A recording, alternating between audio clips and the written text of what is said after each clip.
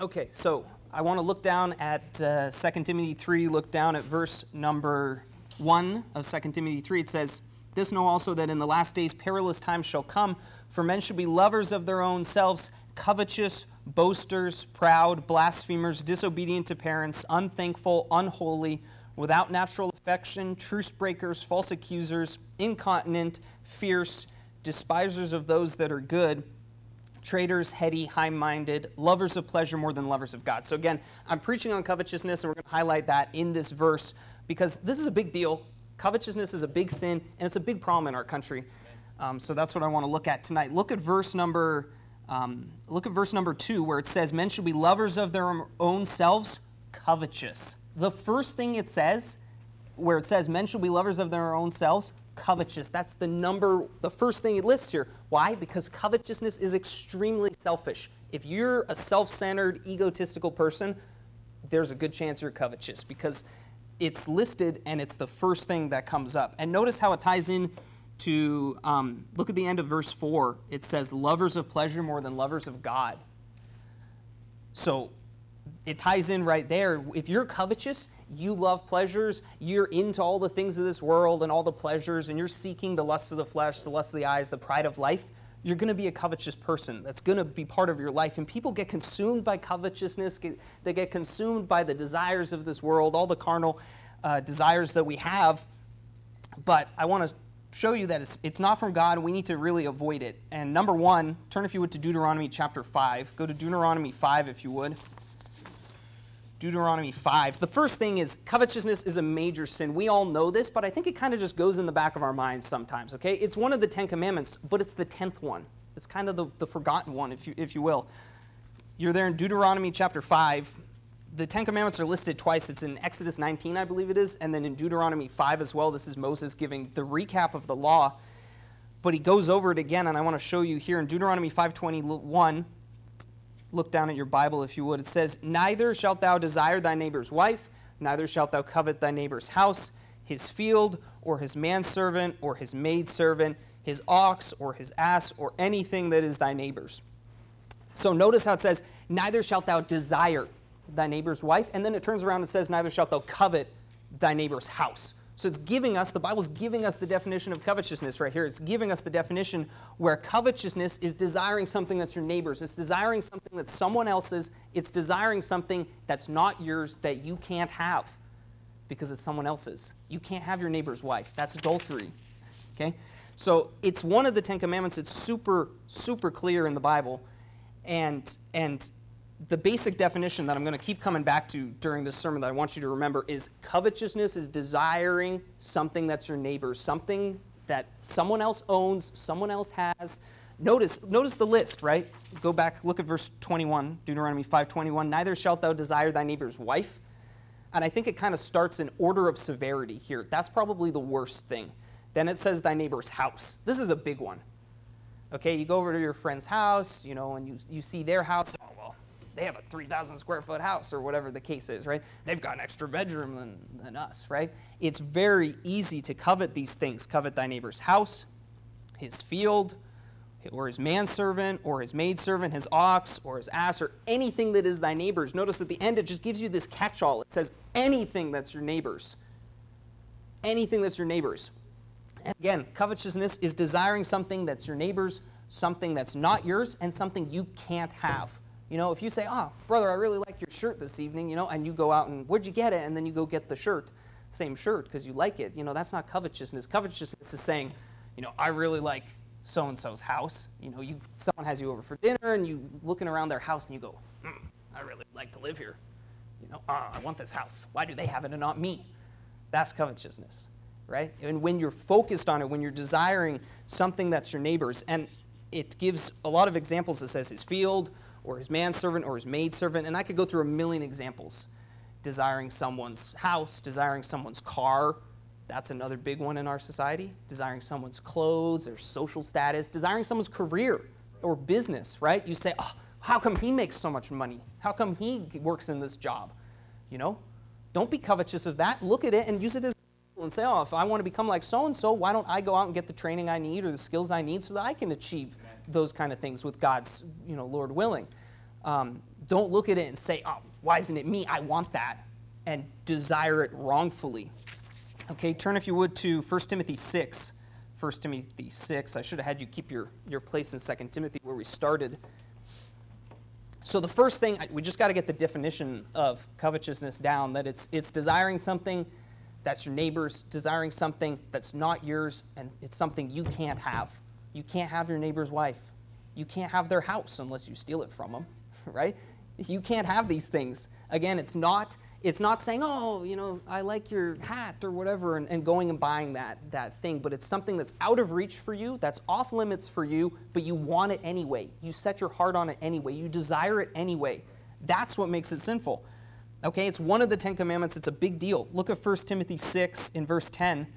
1 Timothy 6:10 says, "For the love of money is the root of all evil." That's usually where we stop reading, right? That's the most quoted part of this verse. But notice, it keeps going, and it says, "Which while some coveted after, they have erred from the faith and pierced themselves through with many sorrows."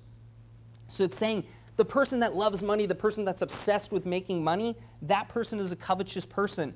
And notice it says they have erred from the faith and pierced themselves through with many sorrows. You say, what? Thought having money was good. No, it's saying if you love money, if you're a covetous person, you are hurting yourself. You're inflicting pain on yourself. You're piercing yourself with many sorrows, the verse is saying. Why? Because you will never achieve all those things that you're desiring. And covetousness just plants, when it takes root in your heart, it's a bad thing and it will destroy other areas of your life. You're literally sabotaging yourself if you're covetous. And it's going to make you miserable. When was the last time you knew of some like billionaire or millionaire where they're just the happiest person? They're super content. No, they're always like getting into these new schemes or, you know, trading drugs or whatever because they're not content. They're not satisfied, and they're covetous people, and they love money, and they're inflicted by all these sorrows that they brought upon themselves by being covetous. The story of Achan is the perfect example of this, right? You remember Achan in the book of Joshua? Achan, after the conquest of Jericho, he sees a Babylonish garment and he covets that. He says, I saw it and I took it and then I hid it, and he hid it in his tent. And what was the result of that? Well, the nation of Israel lost the next battle at Ai, and then Achan and his whole family are killed. That's what covetousness will do to you. It might, not literally, but it will destroy you. The people who you see who are super covetous people, who love money, and that's all they think about, and that's all they're obsessed about, it destroys them. It consumes them. Ecclesiastes 5:10 says, you don't have to turn there, it says, he that loveth silver shall not be satisfied with silver, nor he that loveth abundance with increase. This is also vanity. And that's a really, really good verse, right? If you love silver, you're not going to be satisfied with it. If there's something in this world that you want to fill you up, if you want your self-identity and your self-worth to be based on your net worth and based on all the things you own and all the things you desire and covet, you're not going to be satisfied. You're never going to be satisfied. You're just going to pierce yourself through with many sorrows. That's what's going to happen. That's what's going to come from it. And a little side note here, but we know coveting is one of the 10 Commandments. I've explained the definition, right? It's desiring something that's your neighbor's, desiring something you can't have, okay? But tithing, if you don't tithe, you're implying that you're a covetous person because you say, well, I'm more important than God. You're putting yourself before God if you don't tithe, because you're saying, well, all the things, we all have things we got to spend money on, bills, you know, maybe there's a vacation you want to take, whatever. I'm not saying those things are bad, but they become bad when you suddenly say, well, God, I'm not going to give it back to you what you told me to give. You know, God gives us everything, and when we don't give back what's His, He wants 10% back. He lets us keep 90, but when we give Him that 10% and we say, well, I'm going to put this towards my new car that I want, that's a problem. God has a problem with that, okay? Turn, if you would, to Jeremiah chapter 6. Book of Jeremiah, one of the major prophets in the Old Testament, Jeremiah 6. So we've seen covetousness is a major sin. It's one of the 10 Commandments. Achan is a perfect example of why you don't want to be covetous, because you will get caught and it will destroy your life, and not tithing is covetous. But I want to move on here to looking at Jeremiah 6, and I want to talk about my second point here, which is we live in a covetous nation. And this is a pretty broad, we could say we live in a covetous world, to be honest, right? It's not something that's specifically, focused in the United States, but it is a problem. It's a problem in our society, and I want to talk about that. Look down at Jeremiah 6. Look at Jeremiah 6:11. Jeremiah 6 verse 11 says, "Therefore I am full of the fury of the Lord. I am weary with holding in. I will pour it out upon the children abroad and upon the assembly of young men together. For even the husband with the wife shall be taken, the aged with him that is full of days, and their houses shall be turned unto others, with their fields and wives together. For I will stretch out my hand upon the inhabitants of the land, saith the Lord." Notice, "For from the least of them, even unto the greatest of them, everyone is given to covetousness. And from the prophet even unto the priest, everyone dealeth falsely." Okay? That is a big verse. That directly applies to the United States. And especially that last part where it says, "The prophet even unto the priest, everyone dealeth falsely." Boy, do we have some covetous false teachers in this country today. Amen. Yeah, we have a lot. All these television televangelists and mega church pastors driving around in their supercars and their private jets. That's what this verse is talking about. But notice what it says. It says, "From the least of them, even unto the greatest of them, everyone is given to covetousness." It's saying the people are covetous. The nation as a whole is covetous. And this is the nation of Judah at their lowest point. This is the nation of Judah before they're taken into captivity, before they go off to Babylon. And through Jeremiah is saying everyone's covetous. They're all covetous. They're all looking after themselves. They're all desiring things for themselves. They're all covetous. Turn 2 chapters over to Jeremiah 8. We're going to see the same thing again in Jeremiah 8. And this is a major problem in America. This is a major problem in the United States and in Western society as a whole. People are covetous. We live in a covetous society because it's based on all the things you want. It's capitalism. But look at Jeremiah 8:10. Look at Jeremiah 8:10. It says, "Therefore will I give their wives unto others, and their fields to them that shall inherit them." Notice, "For everyone from the least even unto the greatest is given to covetousness. From the prophet even unto the priest, everyone dealeth falsely." So it says basically the same thing as Jeremiah 6. And it's saying everyone is given to covetousness. Everyone. The whole nation. And I want to read for you 2 Peter 2 now. You don't have to turn there. 2 Peter 2:3 says, "And through covetousness..." Actually, turn there if you would. Turn to 2 Peter 2. This is a really good verse. I want you to see this. This is talking about false prophets in 2 Peter 2. And it's talking about them making merchandise of you. Okay, look at 2 Peter 2 in verse number 1. It says, "But there were false prophets among the people." This is just for context. It's talking about false prophets. "Even as there shall be false teachers among you, who privily shall bring in damnable heresies, even denying the Lord that bought them, and bring upon themselves swift destruction. And many shall follow their pernicious ways, by reason of whom the way of truth shall be evil spoken of." Notice verse 3, it says, "And through covetousness shall they with feigned words make merchandise of you, whose judgment now of a long time lingereth not, and their damnation slumbereth not." That's what I want you to look at. Look at verse 3. It says, "And through covetousness shall they with feigned words make merchandise of you." So it's saying through covetousness, they're going to make merchandise of you. How? Through their feigned words, through their lying words, their deceitful words, their malicious words. This is talking about false prophets, though. But this, I think this can be applied very broadly that through covetousness, it's saying the false prophet is covetous. All these false teachers, these televangelists, these mega church pastors, they're covetous. They want your money.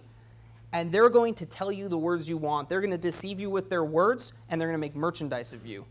But I kind of read it another way, too, where it says, "And through covetousness," through your covetousness. If you're covetous, you will be deceived by their feigned words, and they will make merchandise of you. And people do this all the time, right? All the internet scams and all of this stuff. If you're covetous and you desire something that you shouldn't be desiring, that's a wrong desire, and there's an avenue for you to get that, someone can make merchandise of you. And all throughout society today, we see people who, through their own lust, through their own covetousness, people are deceiving them and making merchandise of them. And I don't want that to be you. Okay, but you can be taken advantage of by the consumer society, the covetous society that we live in, if you have these tendencies. Let me give you some statistics real quick about the advertising industry in this country, okay? So this is a major problem, like I've talked about, because our nation is covetous. The society as a whole, everyone is always looking for the next thing. They're always looking to buy the next thing, the next car, the next house, the bigger house, the better car, the next vacation, whatever it is. And the entire advertising industry is designed to make you covet things, whether you need them or not. You know, maybe there's a legitimate need that you have for a lawnmower, and you just happen to get a lawnmower ad, and you go buy that lawnmower. But that's super, super rare. In general, it's stuff you don't need, but they make you desire it. They make you covet it, especially things that you can't have that are maybe out of your financial reach, or or things that are unattainable for you at that point, and they plant that seed of desire, that seed of covetousness in your mind. The U.S. advertising industry accounts for roughly 37% of total advertising spending. This is 2023 data, by the way. 37%. We're not 37% of the global population, but the United States accounts for 37% of global advertising spending. What does that mean? People want you to covet. They want you to buy stuff. And they spend, last year, $280 billion on advertising in this country. $280 billion. That's a lot of money. That's way more money than I have, or probably any of us. But the thing is, they're promoting this. They're promoting covetousness. They're promoting greed. They're promoting lust because they want you to covet. They want you to buy all their stuff that they're throwing on all these ads. And it's wicked. You shouldn't be coveting these things. And let me go off on another note here. Social media is another thing that feeds covetousness. Because you see someone, so-and-so posted, and they went on this beautiful vacation, and their life looks so perfect, and their kids are so perfect, and their house is so beautiful, and all of this. And then you say, oh, man, I wish I had their life. No, that's covet. Don't go coveting their kids, or their house, or whatever. That's weird. That's separate from all the ads and all the other stuff you see on social media. Okay, but it plants that desire in your mind where you say, I really wish I had so-and-so's house. I really wish I had so-and-so's car or kids or dog or whatever you want to desire and covet through social media. And it gives you availability to look at anyone. And you're always going to find people who have more things, who have a higher social status, who have a bigger house or have a nicer car. And you can't let that infect your mind. Okay, if it's getting in your head, get rid of social media. If you're able to see everyone's posts and just be genuinely happy for them, great, okay? But don't let it be something where you just see something and someone else is succeeding or has some blessings in their life, and you just go, oh, I wish that was me, and you say, I want that. That's covetousness, and don't go comparing yourself to other people like that. Amen. It's never helpful. It's never helpful. Turn, if you would, to Proverbs 28, book of Proverbs, chapter 28. Okay, so we live in a covetous nation. Face it, we live in a covetous nation. Everyone's out there to take your money. Everyone's out there through the ads and the marketing and everything. They're out to make you covet. They're out to make you desire. The Bible says just be content. I'm going to get to some verses on that later. That's the real answer here. Just be happy with what you've got. And all you need to do is take a trip to a different country or look at what other people in this country or in the world have, and you realize, wow, we're really blessed here. We're really blessed. It doesn't matter what your state is. You don't have a car? Well, like half the world doesn't have a car, okay? If you have anything, be thankful for it, okay? And the third reason, the third point I've got is you need to hate covetousness. You need to hate it. We know it's a major sin. We know we live in a society that's given to covetousness, that wants you to have these desires so that they can make merchandise of you, so they can sell things to you. But you need to hate covetousness. Look at Proverbs 28:16. Proverbs 28, verse 16 says, the prince that wanteth understanding is also a great oppressor, but he that hateth covetousness shall prolong his days. Notice that. That's a great promise right there. It says, he that hateth covetousness shall prolong his days. Okay, that's what you want. You don't want the promise that we had back in 1 Timothy 6 where it says, the love of money is the root of all evil, and if you covet after that, you're piercing yourself through with many sorrows. You don't want that promise. You want this one that says, if you hate covetousness, you'll prolong your days. Why? Because God wants you to be content. and you need to hate covetousness. We should hate every false way. We should hate all the sin and the perversion and all the wicked things going on in our society, but you need to hate covetousness because it's going to destroy your life. It's going to consume you. And look at this beautiful promise, right? Who doesn't want to prolong their days? Who doesn't want to live long and be blessed by God? How do you do that? Hate covetousness. Okay, turn if you would to Exodus 18, Exodus chapter 18. Okay, so not only is it just God lays it out. That's pretty easy to see, right? He that hateth covetousness shall prolong his days. God wants you to hate it.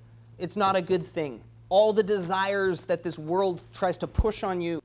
Oh, you got to go to college and you got to, buy this big old house and you got to do all these things. Have a new car. What's the deal with having a new car? Like, having a new car is great, but old cars last for so long now. There's no problem with having an old car. Don't know why I just thought of that, but it's so clear. God wants you to hate covetousness. He wants you to be content. And if you don't hate covetousness, if you let this creep into your life and you become a covetous person, it is going to severely hamper your Christian life. It is going to severely inhibit your ability to serve God. This is the first point, or the first thing here in Exodus 18. It says, look at Exodus 18, verse 19. It says, "Hearken now unto my voice. I will give thee counsel, and God shall be with thee.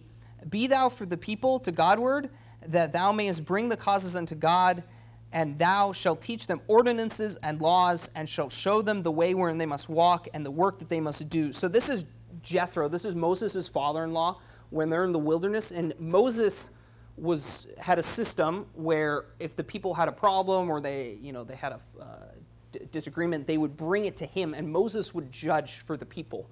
But it wasn't working because they would line up all day and Moses wouldn't get to everyone. So Jethro is saying, hey, let me give you some advice. You have to appoint men. You have to appoint leaders over the congregation to do this work with you, to judge all the cases of the people. Let's keep reading there. Let's keep reading. It says, "Moreover, thou shalt provide out of all the people able men, such as fear God, men of truth," notice, hating covetousness, "and place such over them to be rulers over thousands and rulers over hundreds, rulers of 50s and rulers of 10s. So it's saying, Jethro is giving Moses this advice. He's saying, you want to find men that, number one, fear God, number two, that are men of truth, and what goes right along with those two things are men that hate covetousness. And this is especially important in this role in particular because it's the role of a judge, right? You don't want people giving bribes to the judge and say, hey, decide this case in favor of me and I'll pay you. So that's especially true in this case. But this goes for any leadership position. Any leadership position, you need to hate covetousness. And you can't be a leader if you're covetous. You can't be a leader in the Old Testament nation of Israel if you're covetous. And this is definitely something that you don't want to be today. Go, if you would, to 1 Timothy 3. 1 Timothy 3, this is the obvious one that you probably all thought of when I said this. But a pastor can't be covetous. A pastor can't be covetous, right? This is in the qualifications for a pastor. This is where we're turning, is 1 Timothy 3. This is super clear and very applicable. It's New Testament. It says in 1 Timothy 3, look at verse 2. 1 Timothy 3:2 says, a bishop then must be blameless, the husband of one wife, vigilant, sober, of good behavior, given to hospitality, apt to teach, not given to wine, no striker, not greedy of filthy lucre. We'll come back to that. But patient, not a brawler. Notice, not covetous. You can't have a pastor, you can't have a preacher who's covetous. Why? Because they're going to be out for your money, and they're not going to be preaching the things that God actually wants them to preach. They're not going to preach the whole counsel of God because they're going to have itching ears to hear what you want to hear so that they can bring the most people in, and they can, have the biggest offering. It's super important. You cannot be a covetous person and be a pastor. And notice, it ties it, it says it, God says it a second way. It says, not greedy of filthy lucre. It tells you, you can't be greedy of money or anything else. Covetousness, just broad. You can't be either. You can't love money and be a pastor, period. End of story. Go to 1 Corinthians 5. 1 Corinthians chapter 5. This is the other big one. If you're covetous, if you're a covetous person, it will get you kicked out of church. It will get you kicked out of church. This is not a popular or preached opinion today, okay? But it's in the same list of sins that we see here in 1 Corinthians 5.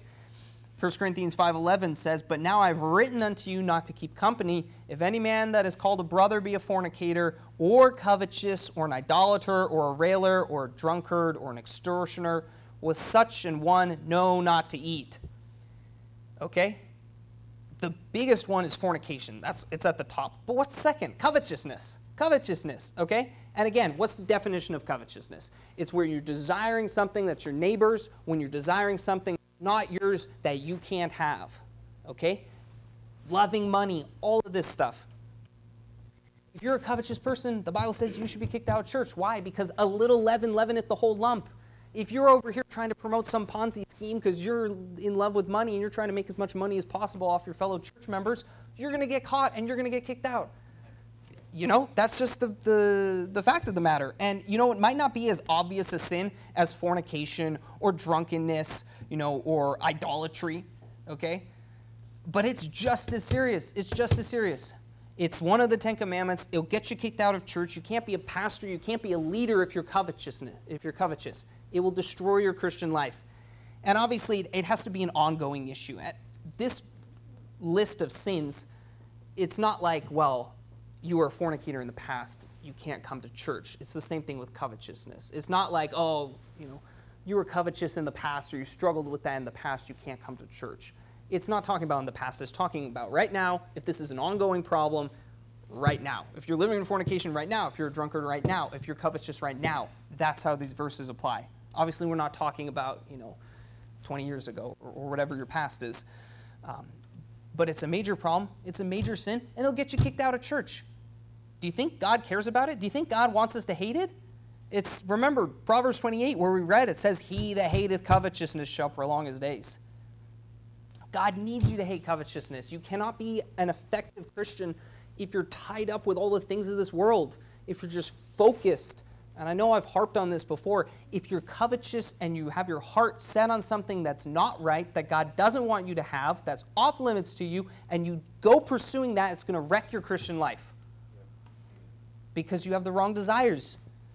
Turn, if you would, to Luke 12. Luke chapter 12. Jesus gives us a really great warning about this in Luke 12. And this is one of my favorite verses probably in the New Testament is Luke 12:15, where it says, I'll wait for you to get there. Luke 12:15 says, "And he said unto them, Take heed and beware of covetousness." Super powerful verse. Jesus is saying, beware of covetousness. Why? "For a man's life consisteth not in the abundance of the things which he possesseth." I love that second part of that verse. What's it saying? It's saying your life is not defined by all the earthly possessions you have. Your life doesn't consist of all the things you own. All your earthly possessions, none of that matters. Jesus is saying beware of covetousness, because if you desire the things of this world, if you're constantly focused and seeking after the carnal things of this world, the things that pass away, if you're constantly seeking after possessions, that's not what life is about. That's not what your life consists of. That's why he says, take heed of covetousness, for a man's life consisteth not in the abundance of the things which he possesses, okay? And we as Americans, we as living in the world and the society that we live in, we have a lot of possessions. We own a lot of things. That's not what your life is about. That's not what the focus is. That's not what's important. Earthly possessions don't matter to God. It doesn't matter how big your house is. It doesn't matter what you own. And you shouldn't seek those things as the focus of your life. The focus of your life should be eternal things. It should be the kingdom of heaven. It should be raising your family for God. It should be things that have eternal value. Not carnal things, not possessions, not earthly things that pass away.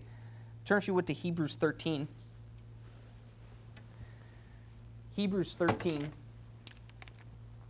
Right? So the abundance of the things which we possess, that's not what our life consists of. That's not where our focus should be. It shouldn't be on a house or on a car or on a career or anything like that. Look at Hebrews 13 in verse 5. Hebrews 13:5 says, Let your conversation be without covetousness, and be content with such things as ye have. For he hath said, I will never leave thee nor forsake thee. Okay, so I want to tackle the first part of this verse first. It says, let your conversation be without covetousness. So it's saying, don't be covetous. It's saying your conversation. So obviously the first application is, don't just have a bunch of covetous stuff come out of your mouth. Like, oh man, I really want that car. You know, and just constantly be talking about that. You know, the Bible says, right, out of the abundance of the heart, the mouth speaketh. People are going to know if you're covetous. If you're constantly talking about money, if every sentence you talk about the stock market and what your 401k is doing, okay, let it go. That's not what life is about.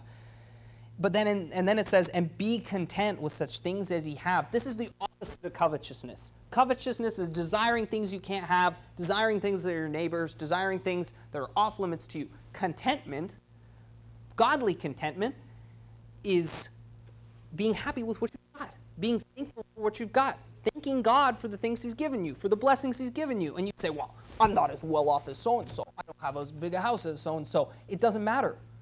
Thank him for what you've got. We've all got something to be thankful for. Notice what it says. Let's keep reading. It says, and be content with such things as ye have. Notice, why? It says, for. God's saying, because he hath said, I will never leave thee nor forsake thee. What is that verse saying? That's talking about eternal security. That's talking about salvation. It's saying, be content with such things as ye have. Why? Because you're saved. Amen? If you're saved, you can be content. You can be happy. You're not going to go to hell when you die. That's pretty good. Okay? We can all be content. There's no excuse to not be content. This verse is saying, be content because Jesus saved us, because we have eternal security, because he'll never leave us nor forsake us. That's how we can be content. And what a beautiful picture, right? If you're saved tonight, you can be content. You can be happy. If your job's falling apart, if all the things of this world, if you're saved, you can have that contentment. You can have that peace of God, knowing that your soul, your spirit is on its way to heaven when you die. Why? Because you trusted Jesus as your Savior. That's what it's saying. That's a beautiful verse. And just to wrap it up, I'm going to read you Philippians 4. Philippians 4:11. Actually, you can turn there. This is another famous verse. Philippians 4:11. So if you're saved tonight, don't be covetous. Be content. God tells you to hate covetousness. It's a major sin. It'll get you kicked out of church. I know we live in a covetous nation. I know we live in a world that's just trying to shove stuff into your face, telling you to buy all this stuff, desire all this stuff. This is what your life has to look like, some perfect, what's the term is Instagrammable. You have to have some Instagrammable life, where everything you can post and it's just perfect. That's not what life's about. God wants you to be content. And look what it says in Philippians 4. You've read these verses before, but let's read them again. Philippians 4:11 says, not that I speak in respect of want, for I have learned in whatsoever state I am, therewith to be content. I know how to be abased, and I know how to abound. Everywhere and in all things I am instructed both to be full and to be hungry, both to abound and to suffer need. I can do all things through Christ, which strengtheneth me. The beauty of this verse, what Paul is saying, he's saying, I've learned in whatsoever state I am to be content. He's saying, whether I get the promotion or I don't get the promotion, I'm content. Whether the stock market does great or it does terrible, I'm content. Whether regardless of what's happening in his life, right? He says, whether I'm abased or I abound. Whether I'm full or I'm hungry. Whether financial times are good or bad, whether your health is good or bad, whether your marriage is good or bad, Paul is saying, I've learned in whatever state I am to just be content. And that's what God wants from you. He doesn't want you, and I know we all have problems, but he doesn't want you to be focused on all the things of this world. He wants you to be content. And he wants you to hate covetousness because it's a major sin, it's a major problem in our society. But it has major ramifications for your Christian life, okay? Who wants to be pierced through with many sorrows? Versus, if you hate covetousness, as Proverbs 28:16 says, you'll prolong your days. That sounds a lot better to me. That sounds a lot better, okay? And so you need to reject the culture of this world, reject the culture of society where it's just like, you have to be buying new things all the time, where Christmas is just some giant, trading fest where you're like, I got so-and-so this gift, but they didn't get me one that was equal value. People are silly, okay? But it's like, reject all that. Like, give genuine gifts from your heart. You know, God loveth a cheerful giver. But don't be covetous. Don't be desiring things that your neighbor has, that your brothers or sisters in Christ have, that your coworkers have. Don't be desiring those things and letting that consume your life, because it's going to destroy your Christian life. It's going to hamper your work for God. Just be content. That's what the Bible says. So let's close in prayer.